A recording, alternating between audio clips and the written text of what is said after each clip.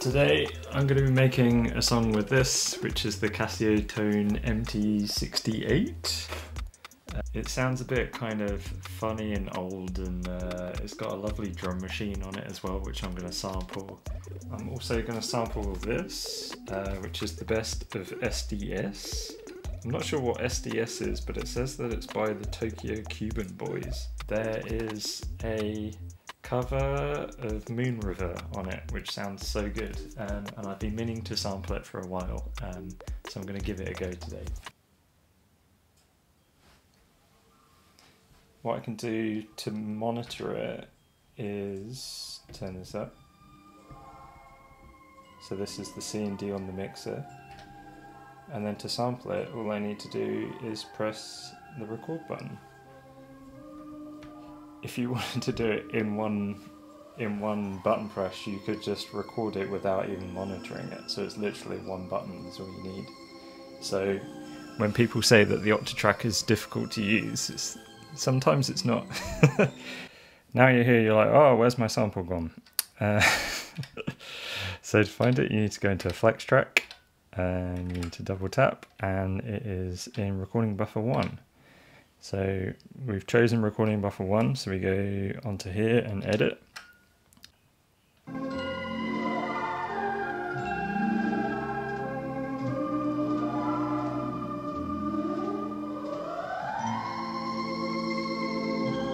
That's gold. That bit in the middle is just, that's the kind of thing that you look out for.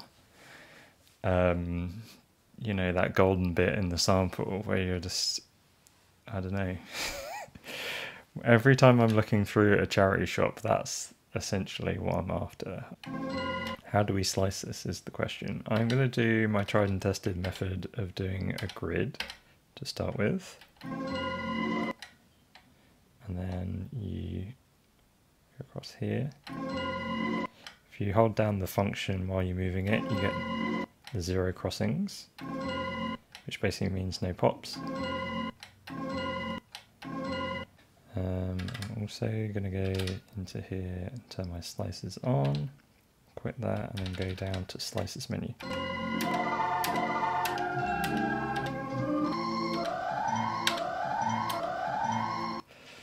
The problem is that it does sound great, but it's fairly unusable in a song. You don't want that happening all the time. I think with them going up and then reversing back down, that's the sound that I think I'm going to end up using. Looping one maybe not so much.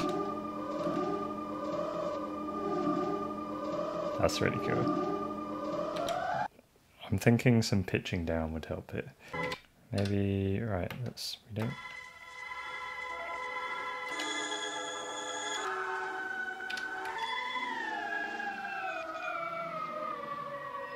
And more in the territory of what I was after. I wanted it to sound a bit eerie. And then we're getting there. Okay. Alright, it's now a different day. The next day, I realised why people wear headphones when they're recording with the microphone and playing music. Because the sample, it was okay, but the drums, you just have this like slight bit of latency and feedback, so then it was sounding horrible. I also, I film with my old phone camera, and that stopped working halfway through, and I didn't realise as well. So I'm just going to kind of do a previously on, and then just, you know, explain what I've done. So we've got the sample as it was, that's fine. I added in this snare. I wasn't enjoying the drums from the Casio Tone. I will use the Casio Tone for the other melodies, but the drums just weren't hitting for like the idea that I had in my head. Yeah, if something sounds crap, I'm going to get rid of it, essentially. Right, the next part. Let's see if you can hear it.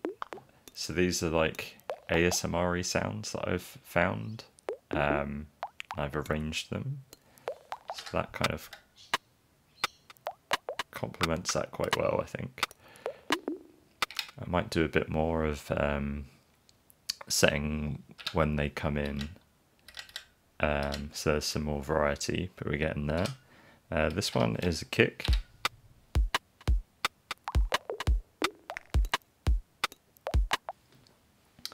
Okay, so I think the next thing to do would be to start sampling the casio tone. I have to have it over here because I bought a cable from AliExpress and it's so short, it's like 2 feet long. So yeah, that's what we're dealing with.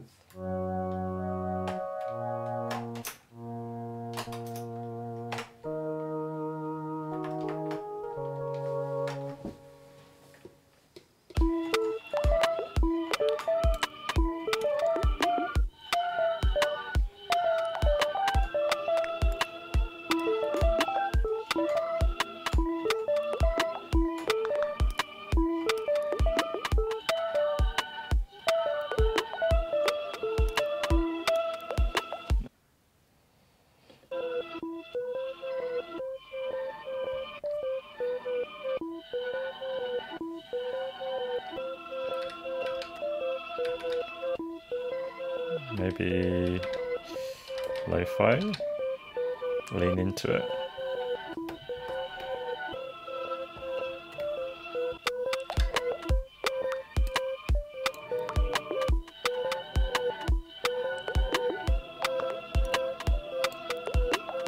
Right, now we need a solid bass to level that out, because that's a lot of like high end going on.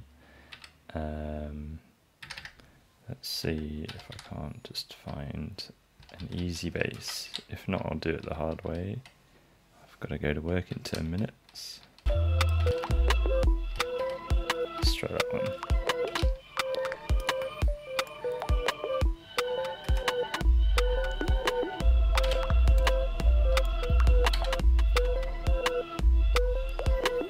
Okay, so that's kind of like our boring bass, just to give it some sub.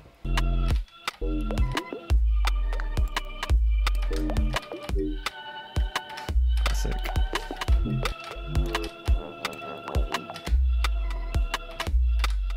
Alright, so we've got a bunch of basses there. So I'm going to P-lock them in.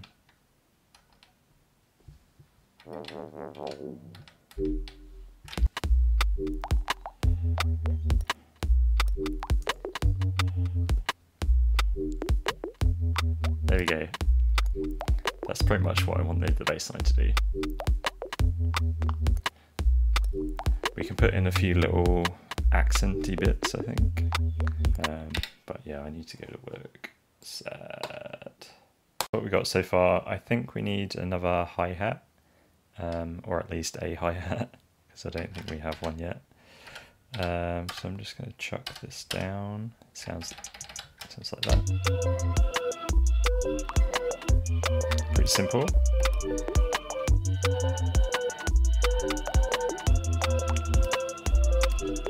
I want it to be a different resolution, so like the scale different. So I need to go to function scale setup, and I want that to be half, which I do like that, yes. So then I guess it's a quarter.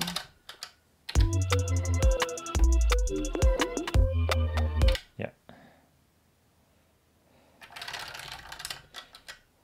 I always see people do that and it looks so fun, but I can never do it. I always catch my finger. How are you guys doing that? Alright, I'm copying that one, paste in. Right, let's record it in.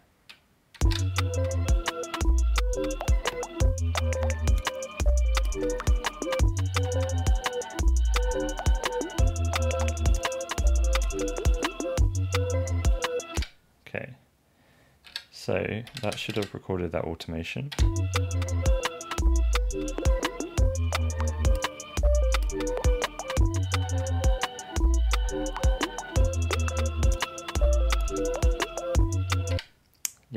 it's doing something. It's not, I think it's bringing it back down when I'm not moving it, but it sounds kind of cool, so I'll just leave it at that.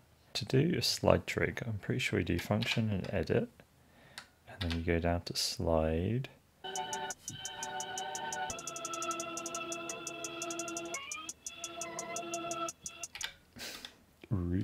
One final slot. What could we put in there? I always love a vocal. A really cheesy, ridiculous vocal to ruin the song and put most people off. And to disguise the fact that it is a basic loop.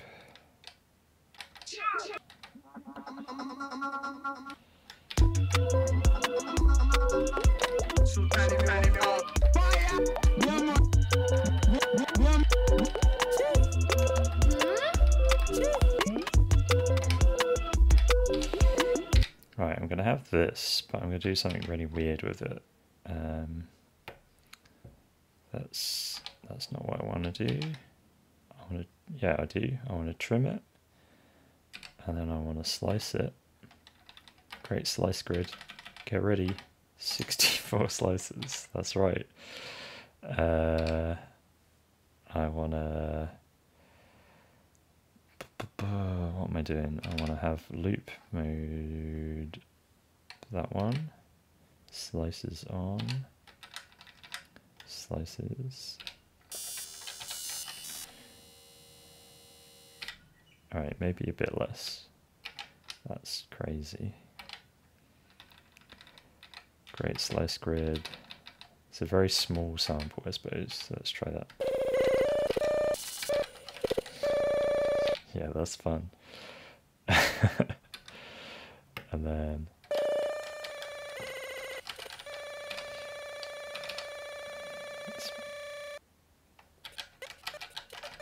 that's what I want. Okay,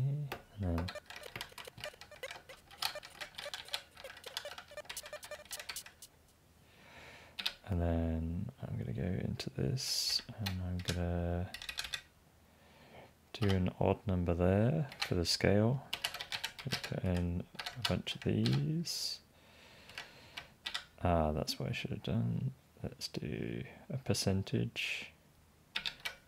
I'm going to paste that percentage so they're all separate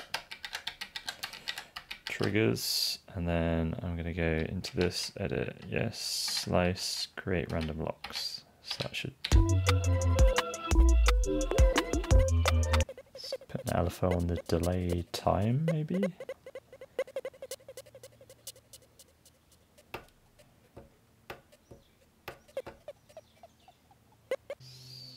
I've changed the page scaling because it was just a bit too random, which I'm not that random.